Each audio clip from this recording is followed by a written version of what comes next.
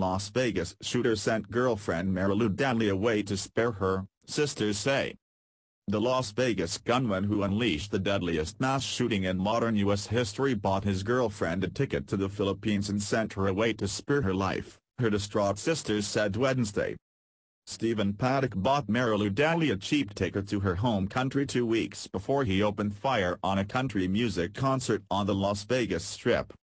Investigators believe Danley, 62, who arrived back in the U.S. late Tuesday escorted by FBI agents, could fill in some of the blanks as to why Paddock assembled an arsenal of guns and killed 58 people. Clark County, Nevada Sheriff Joe Lombardo described her as a person of interest. Her sisters, who live in Australia, believe she knew nothing of Paddock's deadly intentions.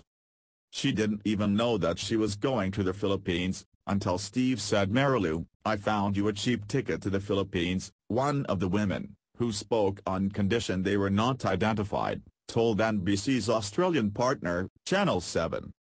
She was sent away. She was sent away so that she will not be there to interfere with what he's planning, so that he can plan what he is planning without interruptions, she speculated.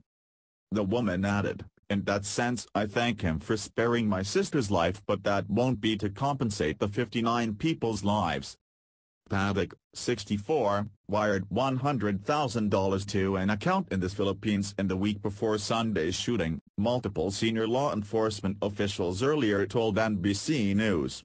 It was not known whether the money was for Danley, her family or another purpose.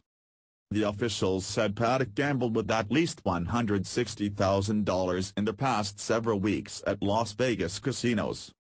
Investigators believe the couple lived together in Mesquite, Nevada. "No one can put the puzzles together," Danley's sister said. "No one except Marilou. Because Steve is not here to talk anymore. Only Marilou can maybe help." Danley, who moved to the United States in 1989, would likely have stopped the shooting if she had been there, she said. She was in love with Paddock, the sister added. Danley probably was even more shocked than us because she is closer to him than us. To be able to find out that the person you love and live with can do such a thing. And you thought you knew the person yourself. Her other sister added, "She is a good person and a gentle soul, a mother, grandmother, a sister, a friend."